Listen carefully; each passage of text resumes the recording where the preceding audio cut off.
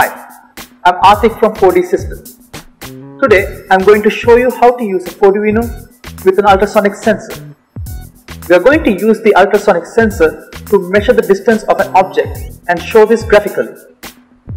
The ultrasonic sensor has a transmitter which sends ultrasonic signals and a receiver which receives the ultrasonic signal after it bounced off a nearby object. The sensor calculates the distance of the object by measuring how long the signal took to come back. For this project, we will need a 4Duino, one ultrasonic sensor, breadboard and some jumper cables. We are using a TS60101 3-pin ultrasonic sensor. However, you can easily modify the code to use the standard 4-pin ultrasonic sensor. The main difference between these two sensors are that the 4-pin ultrasonic sensor has two separate pins for the trigger and the echo lines, but in the 3-pin sensor, both trigger and the echo are tied to one pin. To make our circuit, we are going to plug the ultrasonic sensor into the breadboard. VCC will go to the 5V supply of the 4Duino. The ground goes to ground of the 4Duino. And finally, the signal pin goes to digital pin 7 on our 4Duino. Now we are complete with our circuit. Let's analyze the 4Duino code. You can find the complete code for this project at our website. Click on the 4Duino project to open in Workshop 4 IDE. Most of the code here are part of the skeleton code.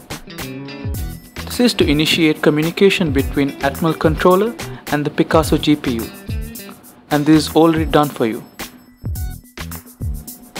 You can see pin D7 is used to trigger the ultrasonic sensor. The sensor is triggered by a high pulse of 2 microseconds or more. But it is best to give a short pulse first and then give this high pulse to ensure the sensor receives a clean high pulse. The same pin is used to read the reflected signal.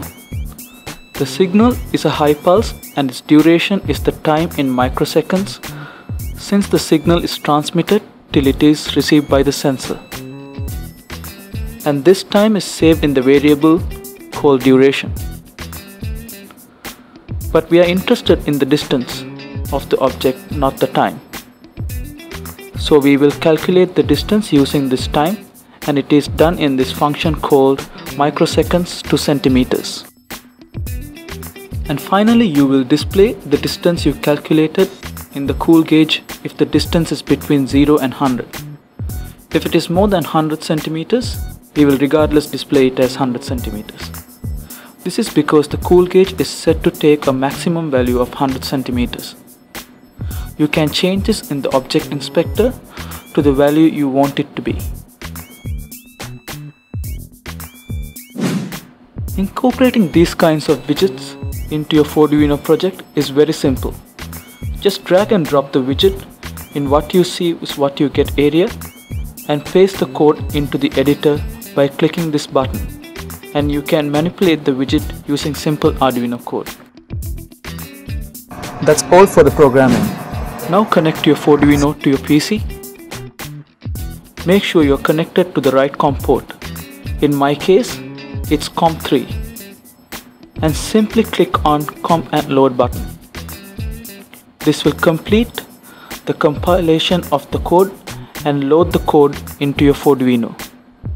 The Workshop 4 will request you to insert a micro SD card to the PC in order to save the widget images.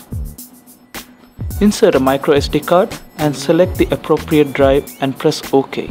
If your micro SD card already has the graphics, you can skip this step by simply clicking No Thanks.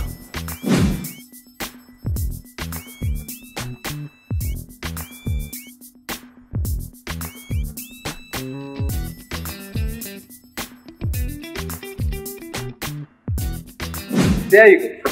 Now you know how to use the ultrasonic sensor and the 4Duino to measure the distance of an object. This could be used in a wide range of applications such as collision avoidance, position control, level sensing and so on.